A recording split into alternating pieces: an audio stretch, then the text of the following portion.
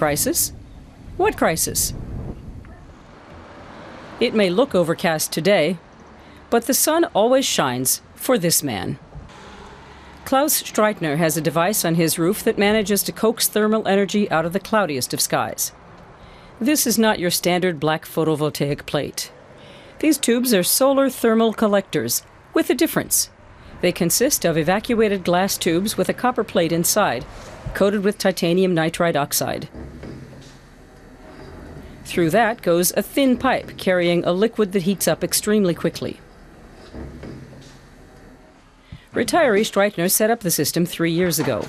He used to heat with gas, before he got the solar bug. First of all, to save money. Gas is expensive, and the price will probably continue to rise. Second, for the environment, and at some point the gas is going to run out.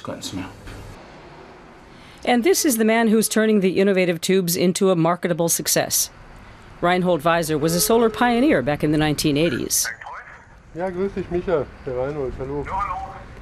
8 years ago, he and a team of partners from the light tube industry in eastern Germany took the principle of solar thermal energy a step further.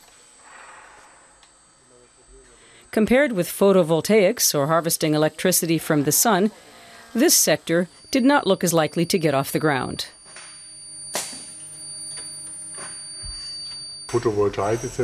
There was a phase when photovoltaic energy got substantial funding, which helped to create a market for it.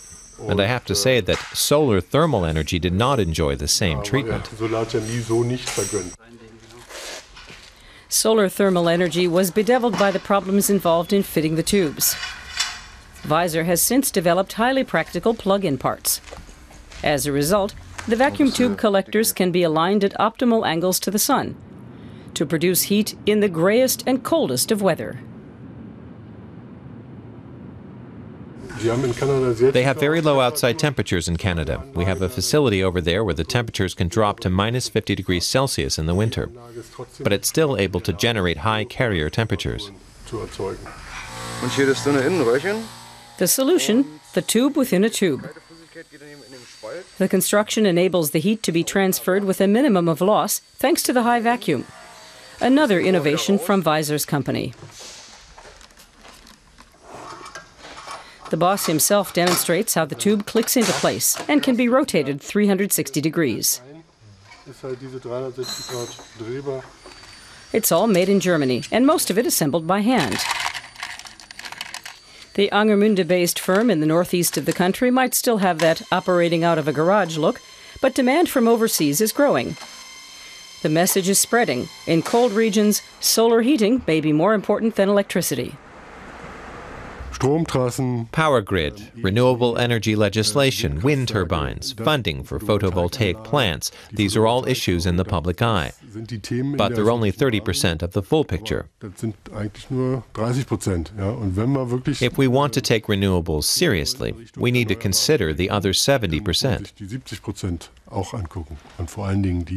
The truth is that thermal energy has been treated like a poor relation by the government.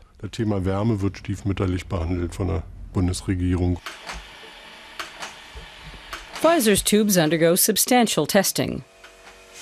The components come with a 20-year guarantee, come rain or storm.